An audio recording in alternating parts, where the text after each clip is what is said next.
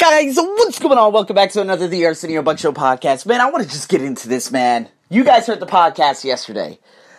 I had a conversation with one of my friends, and then another idea came about, and another situation that I was able to pinpoint and say, is what she's saying true? Now, I love her like I do my next breath. But, guys, when it comes to relationships, there's only one way you could go. It's either yes or it's no. You can't force something upon someone, or you cannot force someone to do something that they don't want to do, or that they can't do. You know, back in 2004, I liked this girl by the name of Maria Ventura, right? I remember I started dating her. You know, I asked her out over the phone, and she said yes. So Monday came along, Tuesday came along, Wednesday came along. But by the time Wednesday came along, she became very distant. And then, friends from middle school, they were saying, listen, we saw her walking with another guy by the name of Devin in the hallways holding his hand. And I'm like, what? No way! Sophomore year of high school. Can you believe this? Seeing your girlfriend, or knowing that your girlfriend was walking holding hands with another guy? Didn't make sense, right? And so it just kept getting, it just kept progressing. And so by the time, and I can't remember when this happened. This had to happen probably around December, if I'm not mistaken, because I remember this is when Carlos was there. He was predicting everything on the phone. He just asked me an amazing question, by the way, that I'm going to have to tackle on Instagram TV coming up soon, or if I hadn't already tackled it. And he said, Arsenio, I want you to call her and ask her the questions. And it was a Friday. Damn it, I can't remember when it was exactly. It had to be after my birthday. And I remember now. Okay, it was after my birthday because that's when I started developing crazy feelings for her. And then right before school ended, that was the termination of everything. So I don't remember speaking to her probably for about a year and a half after that. But anyways, in saying that, again, she was like in the medical program and, and not, just all bullshit ass details aside, I remember Carlos was sitting there. This was right before school ended. And I was playing Fight Night. Remember Fight Night 2004? That's when it had come out, right? And so I'm playing Fight Night with Carlos, and Carlos was like, what's wrong with you? I was like, man, I think, Maria, she doesn't like me, and I'm just in turmoil, guys. And she put me through this to end 2003, and she did this again to me, in May of 2004. So I'm like, oh my God, man, I don't understand this. Why is she? And then I called her. I was like, dude, were you or were you not walking down the hall holding hands with Devin? And she's like, yeah, I was. And Carlos wasn't even listening to the conversation. And he was literally like, it was telepathy. Because he's like, she's going to say this. She's going to say this. She's going to say this. She's like, she's fucking lying. Don't speak to her anymore. And I said, you know what, Maria, I'm just going to let you go. And I hung up on her. He's like, Arsenio, fuck her. Fuck her, man. Yeah, man, fuck her. Fuck her. I was like, okay, well, what am I going to do now? I'm so broken. He's like, listen, it's time for you to move on. And I said, oh my God. He said, you cannot force her to do something that she doesn't want to do. And I said, oh man. So going back to another situation that has happened in the past. There was a girl. Now, remember, you guys already heard the story about her yesterday. Well, now this is the follow-up. So, I listened to one of my friends, love her dearly, okay? And she was like, Arsenio, talk to her and tell her how you really feel. Stop bullshitting with these gambits. I said, okay, fine, I'm not going to do these gambits anymore. So I said, you know what, this is how I feel. And she responded in a really weird way, right? And she was like, oh, well, I'm sorry, but I really, what did she say? I really LMFAO at this. That means she really laughed at this. Laughing my fucking ass off, basically. And I'm like, well, that doesn't really feel weird. My instinct was telling me, Arsenio, cut it. But I told my friend, and she's like, okay, well, get to know her. It's all about developing feelings. And I'm like, well, that's a completely different perspective. Because in the past, I'm like, well, I'm not even going to try. Because if someone doesn't like me, they just don't like me. I know how this story is out here in Thailand. No, this isn't a limiting belief. This is what I've experienced. It's not my assumption. It's what I've experienced. If I like someone and they don't like me back, cut that bullshit off. So, I'm like, okay, well, you know what? okay, so yeah, she's like, well, and I'm like, well, what does that mean? And at the time, she told me, she was like, oh, well, I don't have feelings for you. We barely talk, right? And I'm like, okay, well, I could take this one or two ways. I don't have feelings for you. That's kind of like the biggest smack in the face, right? But other people would say, oh, I don't have feelings for you. Okay, that's why I want to get to know you. Let's go out for dinner. And I'm like, well, okay, if you approach any situation, or any, like, relationship or anything at the time as, saying, hey, let's get to know each other. I don't have feelings for you yet, but maybe I can develop feelings for you. Yeah, because that's how, before you meet someone, okay, you might start off not having feelings for that particular someone at all, such as me not having feelings for that girl by the name of Samantha back in 2000 and 2001 when she liked me. But then came 2002, the summer of 2002, and I developed feelings for her. She no longer had feelings for me. It's crazy, right? It's a crazy-ass story. So, me and my historical self, I would say, okay, she don't got feelings for me. Forget it. Let's just bomb this right now. Because you cannot force someone or something down someone's throat. I'm not talking about from a crazy sexual way. No, I'm talking about even if you have a ridiculous amount of feelings, just know that even if you try with this specific someone, it's not going to work. Feelings got to be leveled. Like, you got to go into the situation either 0, 0, 10, 10, 20, 20, 30, 30, 40, 40, 50, 50. If you go in 100, 0, guys, that is going to be a failure. Now, you could probably point out a relationship and say, oh, but this is what happened to me in my past. I'm just saying, if you have a ridiculous amount of feelings for someone and they don't have anything for you, they're going to be more prone to just completely fuck you over. So then I'm like, okay, let me tell her a little bit about my life story at the time, right? And so I sent her like 8 voice messages. All she responded with was a single sentence. And then it went back to what had happened in January, those feelings that I had. That January of that year, right? This is like the beginning of 2019. And it went back to January of 2019 and how I felt when I first met her. And I was like, oh my God, I have so many feelings for her. Then we exchanged details.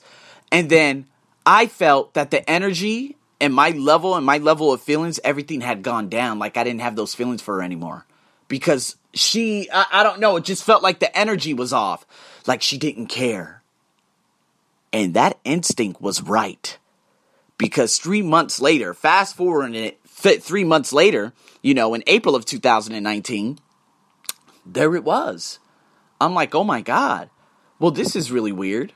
Because here I am, thinking about her, doing this and doing that, and wanting to develop these feelings and try to get back in touch with her after I unwittingly blocked her little messaging app. I finally found her, and I'm like, oh my God, I gotta hurry up and express and tell this girl how much I really feel about her. Through the gambits, okay, fucking gambits didn't work, told her straightforward, she's like, hey, I really don't have feelings for you. Right then and there, I would say, okay, forget it. Why? Because if I go into a relationship saying, well, I have feelings for you, let's have a dinner or let's have a drink sometime. And she's like, yeah, okay. That's all she said. It just felt like I was constantly initiating. And I feel like if someone is at least a bit interested in you, they would at least say, yes, let's have drinks. When are you free? That's a follow-up. But if someone says, yeah, okay, that means they're just like, I don't really care. Now, is it how I approached the situation to begin with? The very jokingly and funnily and all that crazy? Perhaps. Or maybe there is a time where I need to just stop joking around when it comes to relationships. But it's not a joke. I use these different things to level the awkwardness, these different types of gambits. So the first time I had met her, I was like, yeah, she's my girlfriend. And then we joked, we laughed, and then we talked after that, then we exchanged line details, and she told me right off the back at the beginning of January of 2019, yeah, I really have feelings for you.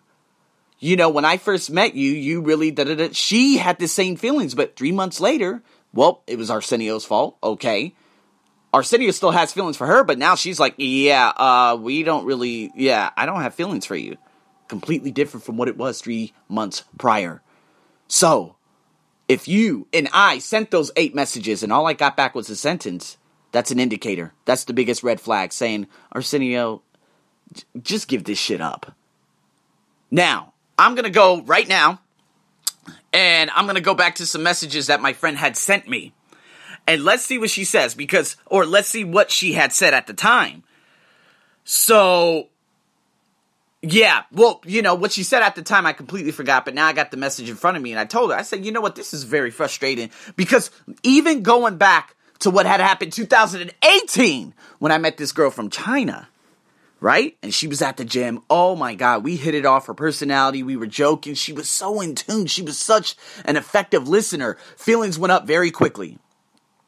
Right? And I'm over here trying to send her messages and do this. And guess what? She sent me we got on a call for about 30 to 40 minutes, hit it off. And again, she had to go back to China, unfortunately. But me, it just felt like I was constantly trying to message her and, try to send voice messages. And then I'm like, okay, let me get another gambit out there. And say, and one of my friends were going to be going to China to meet her. And I was like, hey, tell her I said, what's up, man, and that we have to meet and that I miss her, blah, blah, blah, blah, blah. And apparently she was just not having it whatsoever. And I said, oh, okay. See, that's another instance when Arsenio likes her and she never likes me back. No, I don't hold this against myself. No, I'm not devaluing myself. I know exactly who I am, but I'm just telling you the story of Asian women in or on the continent of Asia and what I've endured over the last 7 years. And possibly going back even further to those college days, whereas I liked specific individuals and they just didn't like me. That's probably just how it is. So, if you say, Arsenio, so what did you do after that message? That was the end. I'm not going to initiate. I wasn't going to initiate anymore. And of course, because she doesn't have feelings, and even from a friendship perspective, you should realize, if I send those voice messages to someone else from another continent, let's say someone from South Africa, they're going to respond, with a long message. If I sent that to one of my friends back at the time, Deeptha, okay? If I sent her these messages explaining to her, my life story and everything, she would send me a probably 3 to 8 minute voice message back. She's from India. That's also considered part of Asia. But again, I'm not going to point to continents, countries, nationalities, cultures, all the way narrow it down to just women. No, I'm just going to say, from my perspective, guys, don't time waste yourself. You can't force something upon someone. If you're coming into a situation where you really like someone and that someone doesn't like you, guys, it's just going to end in unbelievable disappointment. It really is. Yes, there were times that I liked a specific individual and another individual liked me. There was another time I had a friend by the name of Y. I developed feelings for her. She had developed feelings for me. And 1 month, she's like, oh, we went out that time and I just don't know if we're going in the right direction, blah, blah, blah, blah, blah. Okay, we just stopped talking for probably almost up to a year. Now she's going to be getting married soon. Fantastic. I got, and we're friends now. Now, that's a very rare, that's very rare. But again, now, Arsenio, the old self Arsenio, he would wait 2 to 4 weeks and then he would block people. So yes, referring back to the girl who I had that situation with, I ended up blocking her, okay? Because I'm like, well, she didn't send me a message, no good morning, no what's up Arsenio, no hey, let's meet up. I'm not going to initiate. I'm sorry, I'm not. It's just, if you care, you would initiate too. I'm not going to sit there with my hand on my chin just waiting for you. Now, if someone is interested, they're going to send messages. If they're not, they're not. If they're not interested, they're not going to fuck with you. If you send 10 messages and they send 1 sentence, get rid of that shit. One of my friends said, oh, it's an Asian culture. Because a girl from Japan would also do this too. I could send her fucking 5 paragraphs. There was another girl that I had met not too long ago, as a matter of fact, and it's crazy because she actually was living in Bangkok, and I'm over here sending her all these messages, and she would just send, okay, and then that was the end. I'm like, are you kidding me? How the hell does that happen? And so that's why I'm like, you know what? This is why I don't pressure myself, but it was really good because it was a great peace of mind at the time. I was always thinking about her until she finally pulled that stunt and she said, I'm not really interested. And I'm like, oh, great. So now I can move on. I have a peace of mind now. You're no longer on my conscience. You're never going to be in my dreams anymore because I've already resolved everything with you. So thank you very much. That's what I was saying at the time. So guys, this is your thing. For all the gentlemen or the women out there, if you're going into anything 100, like if you have ridiculous amounts of feelings for someone, and that someone's like, well, I don't even have feelings for you. I mean, are you really going to just like buy time and say, hey, let's try to get this out. Okay, let's have a dinner sometime. Or let's have a drink. And she's like, yeah. And that's all they say? That's all him or her says? Or that's all he or she says? I just don't even bother. If they're interested in even being your fucking friend, they'll send you a message. If they don't, just let that shit go. I'm your host as always. Over and out.